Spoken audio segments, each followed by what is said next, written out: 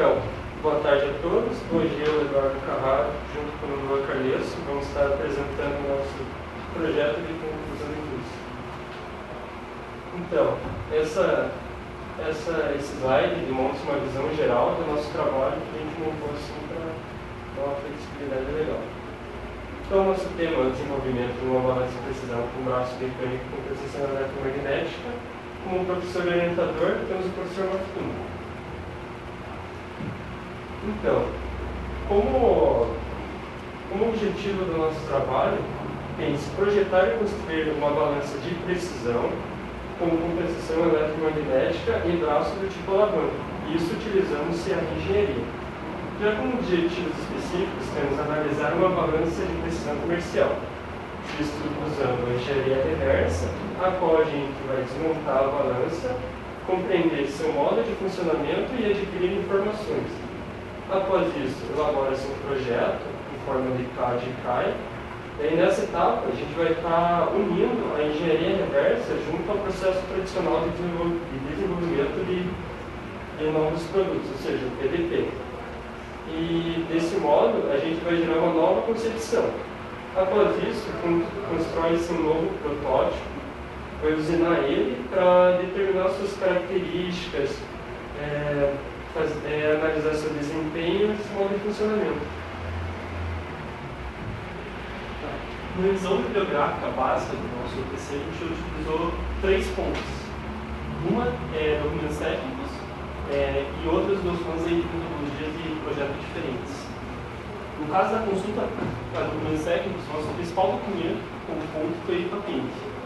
Então, a partir das patentes, foi possível adquirir informações detalhadas sobre os produtos comerciais existentes na atualidade.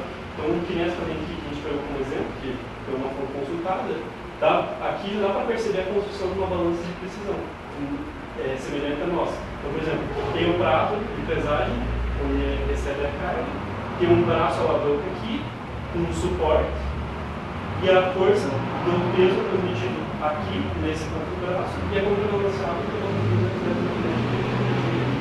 Aqui também dá para perceber que é um sensor óptico, que é o que determina que o braço está fora da posição e aciona o bloqueio. A segunda fonte que a gente pegou foi o livro do Rosenfeld, no qual a gente utilizou a metodologia de projeto e processo de desenvolvimento de produto. Então, ela passa basicamente por essas etapas aqui embaixo, o desenvolvimento. Então, por exemplo, o projeto informacional adquiridas informações acerca do projeto a ser realizado.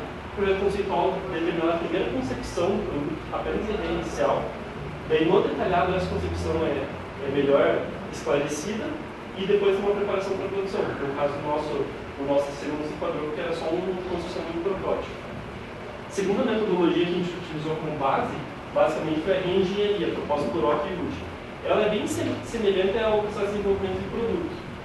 A única diferença é que a primeira etapa dela, ao invés de projeto informacional, é engenharia reversa. Eu tive diversas duas etapas aqui. A investigação, para determinar as características do espaço público, e a desmontagem do mesmo, para compreender o funcionamento. Todas as outras etapas são bem semelhantes, que nem análise funcional, é basicamente descobrir as funções que o produto desempenha, que nem no processo de desenvolvimento do produto. Aqui a diferença é que você vai ver as funções do dispositivo.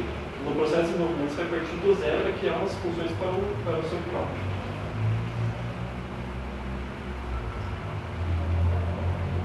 Então, para o desenvolvimento do trabalho, foi utilizada a união das 2 metodologias, que além de ferramentas que auxiliassem na escolha da melhor concepção.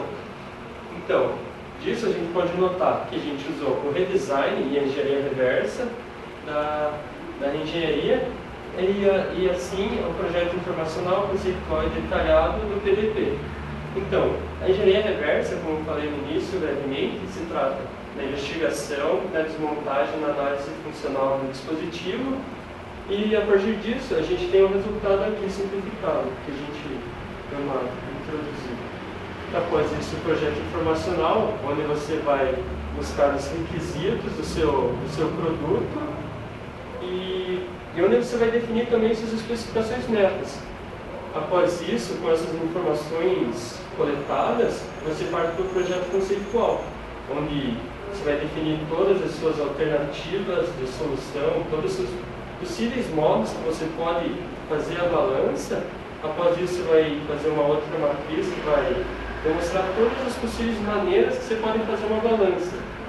E com isso, entra a estética também, mas finalizado isso, você parte dessa alternativa de escolha, dessa tua matriz que você uniu os possíveis modos e escolhe a melhor a partir da matriz. E com isso, quando você escolheu, você faz um croquis da sua balança.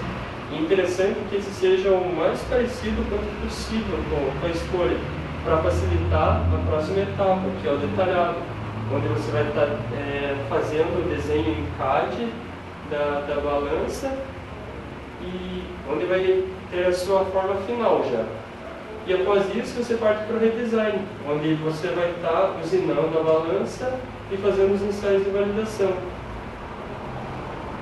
Então, como ferramentas de auxílio para o projeto, a gente teve o software SolidWorks, onde ele ajudou a gente na modelagem e análise da balança. Ali demonstra a página que a gente usou para usinar e aqui ele auxilia na análise. Aqui tem uma ilustração da matriz de escolha, onde a matriz de referência você zera e você atribui pesos para os critérios. E aí a gente vai poder escolher a melhor concepção. O desenvolvimento a gente vai basicamente as etapas que a gente usa e dar uma classificada um pouco. Na engenharia reversa, a gente vai estar desmontando o produto. Essa ilustração mostra virtualmente ela, onde a gente desmontou e optou em passá-la para o computador. Aí a gente pode observar exatamente os seus posicionamentos, o seu peso, de que modo que ele é realmente montado e o porquê que ele é montado assim. E aqui demonstra um esquema que está bem parecido com as patentes. E aí a gente compreendeu o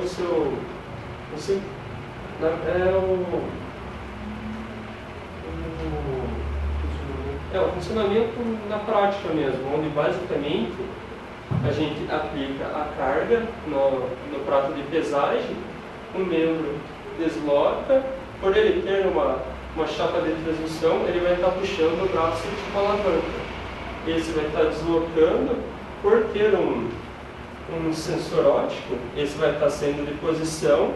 Detectando isso, a parte eletrônica vai estar emitindo uma corrente para poder trazer de volta a posição natural, a posição zero, que seja até passar a luz do sensor. E além disso, ele tem chapas de ligação paralelogramo, visando desse modo deixar sempre o prato na posição horizontal, basicamente. E aqui a gente fez um estudo do somatório de forças e momentos do nosso sistema. E disso a gente pode tirar uma conclusão que, quando a gente aplica a amostra no prato de pesagem, a força-peso da amostra é 22 vezes maior que a força de compensação. Ou seja, se a gente está aplicando um peso de 2 kg no prato de pesagem, ele vai precisar de uma força, seria como se fosse colocar um peso de 90 gramas para trazer uma posição natural. Dentro do projeto informacional, a gente determinou os requisitos. Então, por exemplo, houve a determinação do peso, a função é a determinação dos pesos das amostras, e também a gente determinou que ela deveria ter uma viabilidade econômica, é claro. Então, por exemplo, se o projeto fosse muito mais caro que comprar uma balança comercial, ele não seria viável economicamente. Além disso, também a gente determinou dimensões máximas e peso máximo que o protótipo deveria conter. Porque, por exemplo, se tiver um protótipo muito grande, você não vai conseguir arrastar ele na bancada. A mesma coisa acontece com o peso. E também é uma resistência mecânica adequada. Se você colocar uma massa de 2 kg, o protótipo não deve suportar. Com especificações também para medição de sólidos líquidos, para emitir valores até 2 kg no caso, e no caso a a tolerância, a precisão de 1 centímetro. Daqui também tem a visão conceitual, no qual a gente determinou as funções principais, entendeu? A função geral dá para dizer que é medir massa com precisão. E aqui o desdobramento das funções. Então, por exemplo, transmitir a carga do braço, realizar a comparação das forças, isso são funções internas da balança. E a partir disso que a gente realizou um brainstorming para determinar como que a gente corresponderia a essas funções. Com isso,